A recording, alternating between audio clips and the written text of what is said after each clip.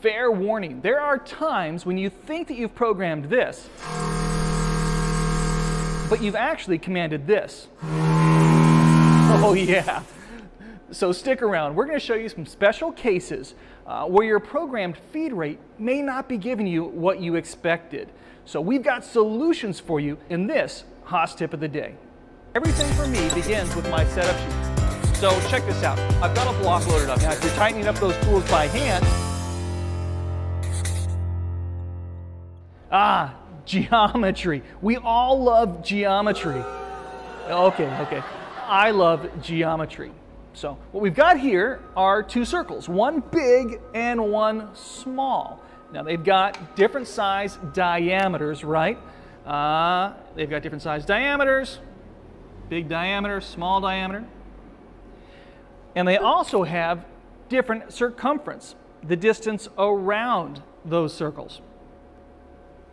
What you will eventually find out is that when you program a circular pocket with a tool that is nearly the same size as the hole itself, your effective feed rate might be 10 times higher than what we had thought. You might end up with this instead of this. Now, this happens because our tool thinks that it's going this far when it's actually going this far. If you see this, and you will eventually, it's because our programmed feed rates are based off the path the center line of the tool follows, and not the path that the edge of the tool follows, which is much larger. Here is the hole that we want to mill at 550 thousandths of an inch in diameter, about 14 millimeters. That's this outside black line. We're going to mill this circular pocket with a tool that is 1/2 inch in diameter, 0.5 inches, 12.7 millimeters.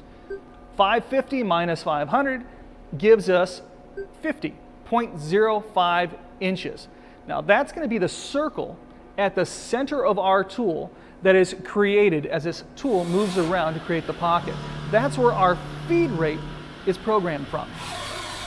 At the center of our end mill, our tool is programmed at 30 inches per minute, F30. But that's at the center of our tool.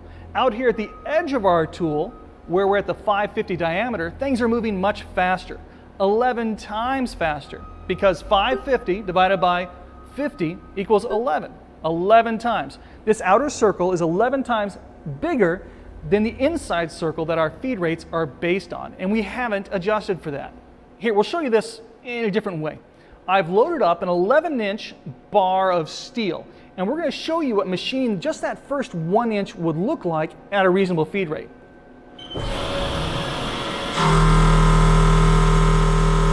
Okay, so that was normal. Let's cut 11 inches of steel in that same amount of time and see what that looks like.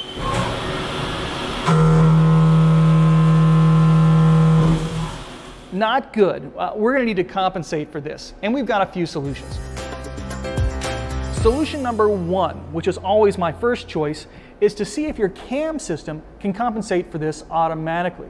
Now, some cam systems, like Mastercam, can override arc feed rates, adjusting the feed rate on every inside corner if you'd like them to, changing the feed rate on every G2 or G3 arc move within a set range. Now, this is a nice feature, but if your cam system can't compensate for this, it's not the end of the world. In my experience, this is only a big deal when milling circular pockets with big end mills or when thread milling. And now that we know what to look for, we can compensate for this manually. Ready for the formula? Machinists love formulas, so here we go. Feed rate times hole diameter minus our tool diameter, all divided by our hole diameter. And we know from our example earlier that we want our feed rate, our effective feed rate, to be 30 inches a minute. So F30 times our hole diameter, 550, minus our tool diameter, 500, all divided by our hole diameter again, 550.